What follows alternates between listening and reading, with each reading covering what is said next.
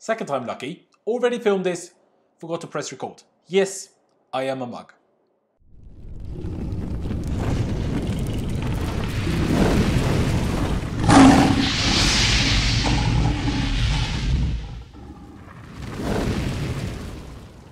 Hello there guys, and welcome back to Blues Fans TV for another Premier League match preview of mine as Chelsea are to take on Manchester United at Old Trafford tomorrow on Saturday at 5:30 PM UK time. And I'm really excited for it because it's a really big game. It's a big game in terms of the fight for top four, or in theory, even the title. A big game in terms of rivalry and a big game for both teams and managers. Of course, if you are new to Blues Fans TV, be sure to subscribe if you haven't already. Make sure you drop a like if you do enjoy our content, or if you just want to cheer me up and make me happy, because you dropping a like does make me happy, and who doesn't want to make other people happy? So make sure you drop that like button, and you know, if you don't know about it, also make sure to subscribe to my personal channel. Help me reach 7,000 subscribers over there by hitting the I button up there. You can find the link there or down in the description, or just type in my name, Laurent Vescoli on YouTube. Subscribe to me there. That'd be massively appreciated. There will be a video on the Manchester United game the day after, like there was after the Sevilla game, which was a very interesting one. So maybe you do fancy checking that out. But enough about that. Let me quickly shout out our sponsors though. And if you do want to pre-order Football Manager 21, do so with the link in the description below. Get it early, pretty much just for being a Chelsea fan, and get 10% off using the code BluesFansTV. And also, if you want to order any of the new Chelsea gear, make sure you use the other link in the description below. It helps the channel out massively, and it gets you the best deal possible. But now, let's get into the most important bits from Frank Lampard's pre-match press conference earlier today. And unlike last time, we did actually get team news today, and that is that Kepa Arrizabalaga has picked up a shoulder problem, so will not travel to Manchester. But other than that, and you know, of course, Billy Gilmour, who we know is injured, we have no other injuries, which is for once bloody brilliant news, especially with Mondi, of course, having taken the #1 goalkeeper spot from Kepa anyway. This really isn't that big a deal, but of course I still do hope that Kepa gets well soon, because other than that, nothing much that Lampard said was particularly interesting. He only repeated things that he said before anyway. So with that information, let's get into the lineup that I myself would pick, and then my attempt of trying to predict Frank Lampard's team for tomorrow's game. On this side of the screen, I will start, of course, with, in my team, the goalkeeper, because I think 4 of the back 5, if you want to call it that, pretty much pick themselves. Of course, Edouard Mendy in goal, even more clear now that Kepa is injured anyway. Thiago Silva as the right centre-back, Kurt Zouma as the left centre-back, and Ben Chilwell as the left-back. I think those 4 kind of pick themselves. And a right-back, personally, I would have Reece James, because I just think he deserves to stay in the team after being a best player midweek, if you ask me. And, I know Aspie is great and is a leader, and also usually actually does quite well in big games. But, I think Reece did so well on Wednesday, or Tuesday rather. He deserves to stay in the side. In terms of formation and then in turn in midfield, I'm really not so sure about it though. A lot depends on Manchester United, because it depends on their approach really. If they turn up with a back 5, sitting fairly deep and trying to hit us on a break, I think a 4-2-3-1 is the best option for us. But if they decide to be aggressive and press us and be on the front foot and only play a back 4, it might be smarter for us to go for a 4-3-3 formation to make sure we don't lose the midfield battle. But because they're very difficult to predict, and I personally think 4-2-3-1 is our best formation, that is what I'm going to go with here. But again, I'm not sure about who should be a double pivot. I did a video on my channel about this after the Sevilla game, talking about this at length, because when we're being defensive, I don't actually see the point in playing N'Golo Kante, which to some of you might not make a lot of sense. Surely when we're playing defensive, we should have the best defensive players. But in my opinion, Kante, yes, he's he's by far our best defensive, minded midfielder, but in a different way to just being defensive. He's great when we're on the front foot and people are hitting us on a counter, and he intercepts and predicts and anticipates where people are going to go and manages to pull off these great tackles because he has the pace and the tackling ability to do so. When we just sit and, the job of the double pivot is mainly to just cover holes, that's kind of wasting Kante, because when we win the ball back, being pressed, being in a deep position, we need players that are better at, on the ball and progressing the ball forward. And that's why I think actually Kovacic and Jorginho would be a better combination, I guess. But as I personally don't want us to be so defensive again, I will stick to a pairing of Jorginho and N'Golo Kante. But, if Lampard does decide to be defensive again, I would actually say Kovacic and Jorginho together is the better pairing. But coming to the front 4, in my opinion, they're picking themselves, in all honesty. Havertz in the 10, although I do want to see a bit more in terms of linking up the defence and attack from him, because he's the number 10. He's playing that role that's meant to do exactly that job, and he didn't do anywhere near enough of it against Sevilla, for example. And then, Frank, I'm going to say it one last time. Please start Christian Pulisic on the left rather than the right. Please do. I'm going to be fuming. I'm going to be fuming if you start him on the right again, even though I think you will, but I'm going to be fuming anyways.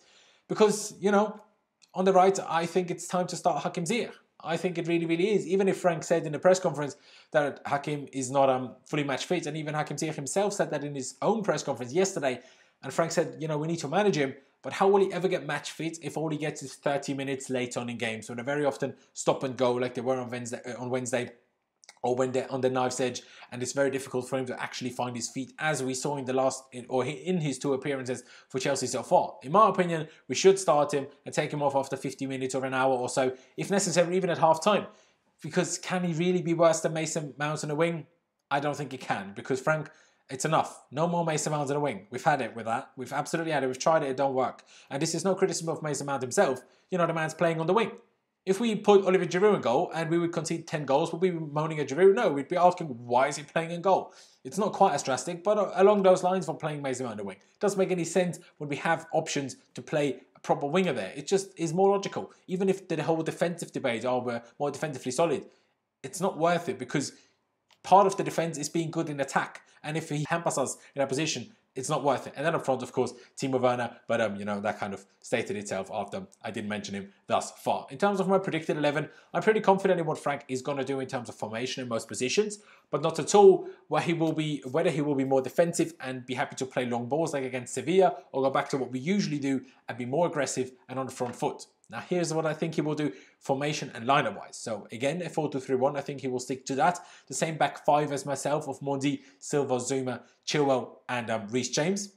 And probably even the same double pivot as myself in Jorginho and N'Golo Kante, although I do actually see a chance of him going for Kovacic and Kante rather than Jorginho, although I would think that's super stupid because they're both runners and push high up the pitch, and then no one sits and there's huge gaps left behind them and in front of the back four, and we would just be annihilated. So, you know, I hope he doesn't do that, but I wouldn't be totally surprised if he does. And then for the front four, of course, Kai Havertz still as the number 10. Pulisic, I'm sadly expecting again on the right wing, and then I actually think Frank will play Timo Werner on the left and Tammy Abraham up front. That is what I think he will do. And I would not be happy about it because I think Timo Werner is just wasted on the left. You know, he's much better up front, clearly. Same goes for Christian Pulisic. It's ridiculous to play a player that's so much better on the left, clearly, than he is on the right, just on the wrong side. I will say, though, Pulisic needs to improve on the other side as well, because if you put Hazard on the other wing, he wouldn't out of nowhere just not be anywhere near as good. A little bit, yes, but the fall-off is a bit drastic for Pulisic. He needs to work on that himself, too. But I also have to say, I'm kind of questioning myself because I'm realising I didn't actually predict Mason Mount to start. But hey, I mean, I'll go with this and we'll see tomorrow whether I'm right or not. But Frank, it's enough. We've had enough of Mason Mount on the wing and we want to see Christian Pulisic over there. That's what we want. And if you're not going to start Ziyech, start Hudson on the right because, you know, I'm not having it. I'm really, really not having it. But talking about the game tactically, at least from my perspective, we need to find a middle ground of being defensively solid, but still on the front foot enough to actually create chances, unlike on Tuesday when we did pretty much nothing against Sevilla. I believe our defence, when we have Thiago Silva and Mendy, is good enough to not be as defensive and, you know, as deep, I guess, as we did against Sevilla and still, you know, have a solid defensive performance. I want us to try and pass our way past an opponent's press, if United even do that. But the players need to be smart enough to know that sometimes the ball just needs to be punted long. But they do also need to have this footballing understanding of when that is the case and when it's better to keep the ball on the ground. And that is what, in my opinion, was strongly lacking against both Southampton and Sevilla. It's not just as simple as blaming Lampard, saying, oh, the one team we did it wrong that way and the one game we did it wrong the other way. No, the players are on the pitch and they need to find a middle ground of knowing when to punt it long, when to keep it on the ground. And because we're playing Manchester United, we also need to make sure we don't give away any penalties, because them lot, they do love to go flying and crying for a penalty at the breeze of a wind hitting them, let alone an actual opponent. Luckily for us, Martial is suspended because he's the worst of the lot of them, alongside Bruno Fernandes, or Bruno Fernandes, but I feel like I'm saying it like that, so I'm going to call him Bruno Fernandes. Sorry, Bruno. And that, I guess, leads me on to talking about Manchester United. But first and foremost, I want to shout out Marcus Rashford for the incredible work that he's doing to fight the problems of children in the UK not having enough to eat. Marcus, you're a legend. But please don't score against us tomorrow. Please, that'd be good. You know, when we last played them in the FA Cup semi-final, we absolutely battered them. Clearly the better team. Beat them 3-1. But the other three meetings last season went Manchester United's way. Sometimes more fortunately than others. But, you know, still, they won 3 out of the 4 meetings against us. So, you know, it definitely won't be easy tomorrow. Currently in the league, they're only sitting 15th, actually, although they do have a game in hand because they didn't play match day 1. So they're on 6 points from 4 games with 2 wins and 2 losses, both of which losses at Old Trafford, so they haven't actually won a game at home yet this season. They came against Crystal Palace and then a 6-1 thrashing by Jose Mourinho's Tottenham.